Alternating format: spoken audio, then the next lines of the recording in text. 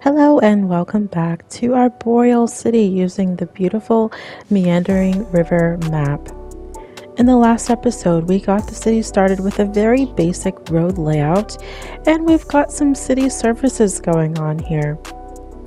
I used a special pattern for my residential zone, and I'm using this pattern to put an emphasis on pedestrian pathways in between our homes so people will be more prone to walking. I also started on this industrial area, which is having some issues at the moment, and we'll need to address that in this episode. So let's start building.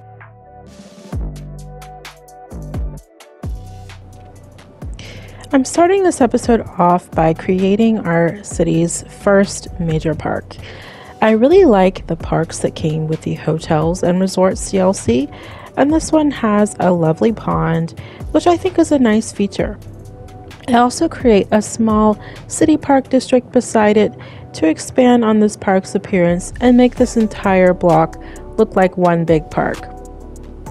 I'm also focusing a little bit more on detailing throughout this series, and I play on console, so I don't have mods or a workshop to help, but there are some decorative assets that come with the game, and I think they're pretty nice. So I'm using this little hedge here, and I think I do add in some little flowers. I decided to name the park Chelsea Arboretum. I used inspiration from a real life park that's behind our house. It's an arboretum that was part of a city beautification project, and it has a trail that connects to a larger trail in a different neighborhood. And I just love it. We use it for walking, jogging, cycling, and that's my inspiration for this little park. Right now, this first residential neighborhood is called Green Park, but eventually it will be renamed to Chelsea. This will be our main residential hub, and this will be basically our main residential zone for the city, at least starting out. So I'm gonna stop talking now. I'll come back and I'll see you in a few minutes.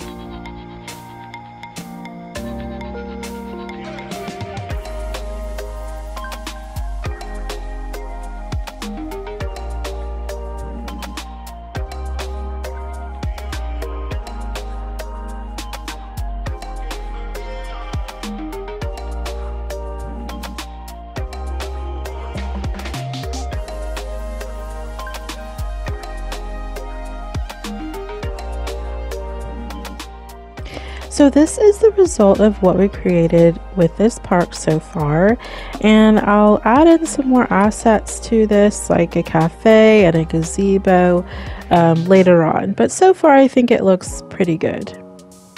So now I'm going to work on sprucing up these two little interchanges that I've created, and I'm going to do this by adding some foliage and some trees and some fencing. I've sped the video up 4 times for this part so you weren't too bored watching this, but the fencing was probably the most problematic part of this, and it took me a few different tries to get it right. One side it would work perfectly, and then the other side would give me problems. So I just do the same thing for each of these interchanges, and I believe I end up using the zoo fencing. So you can see here how problematic it is for me. But it actually turned out pretty well. It is a little tedious placing down all these bushes and trees and stuff, but it turned out pretty well, so I'm pretty happy with it.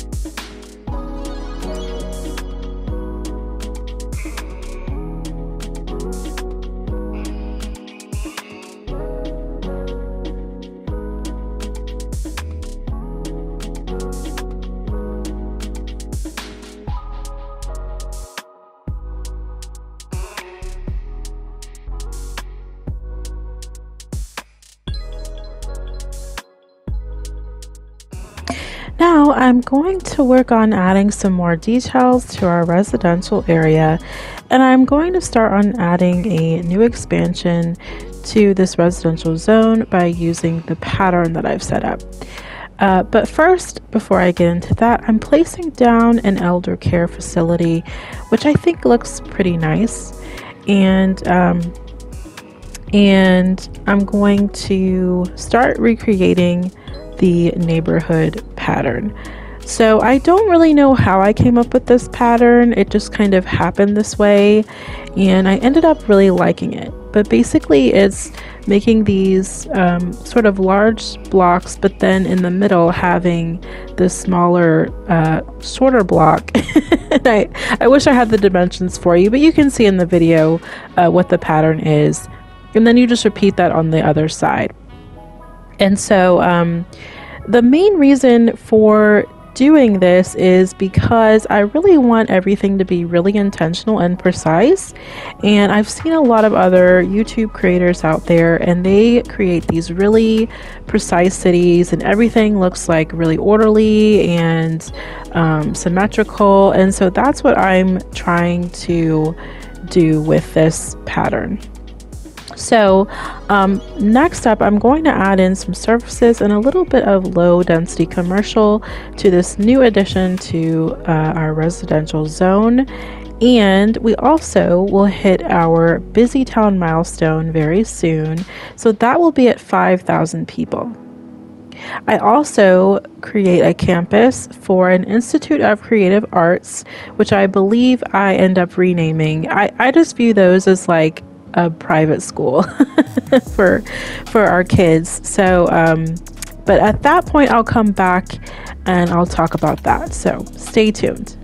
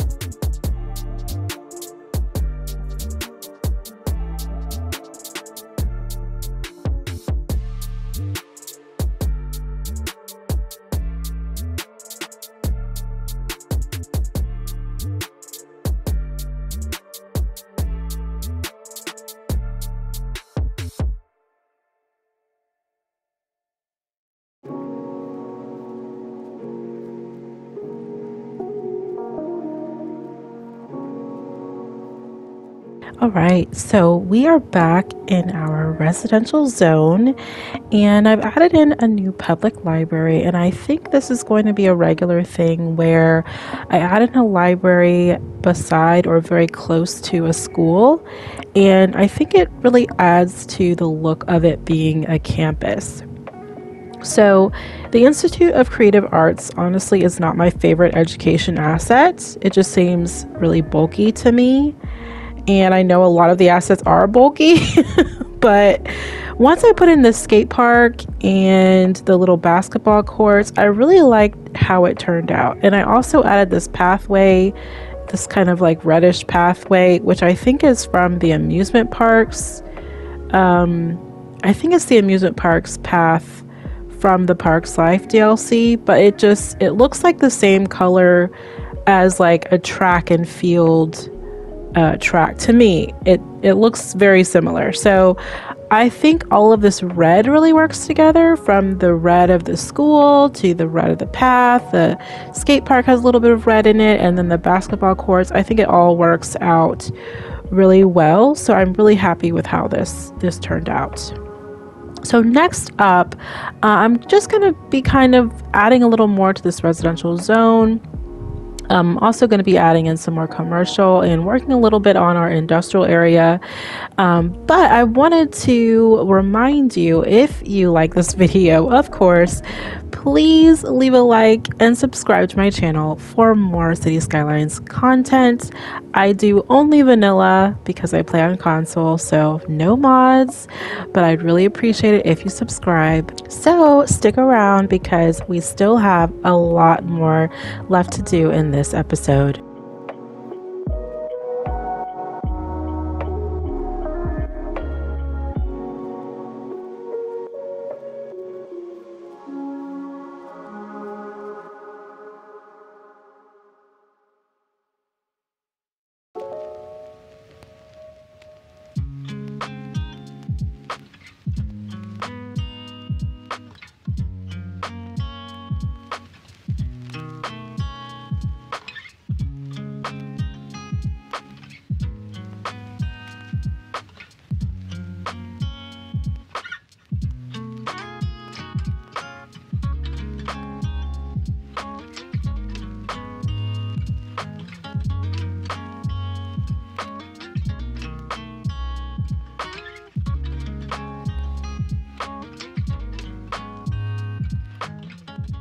Now, as our city is growing, I'm beginning to think about transit, and I always begin with buses.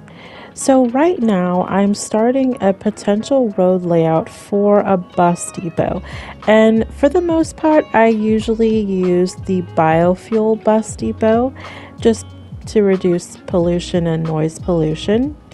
And I don't show it in this episode. It may be the next episode, but this actually turns out to be a little transit hub for my inner city bus station. And where those one-way roads are, that's where my local buses will pick people up and drop them off. I don't think we get to that here in this episode, but you can see how I've started this little road layout. Next up, I'm going to start on our very first hotel for the city, and I create a nice little plaza for it. I'm still getting used to the hotels and resorts DLC, so I'm not super confident in placement of hotels yet, but I really like what I ended up with. I also add in a cafe and some other little details to the park that I started earlier in this episode. We're almost done with this episode, so stick around. I do have a couple more things I want to show you, and then I'll say goodbye.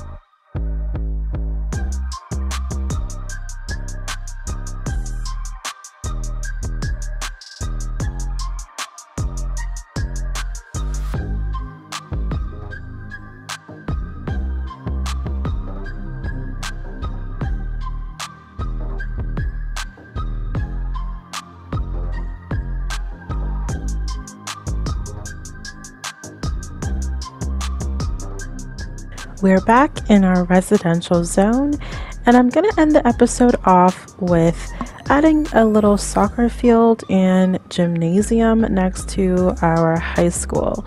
So this is the original high school, the very first high school that we created for this city.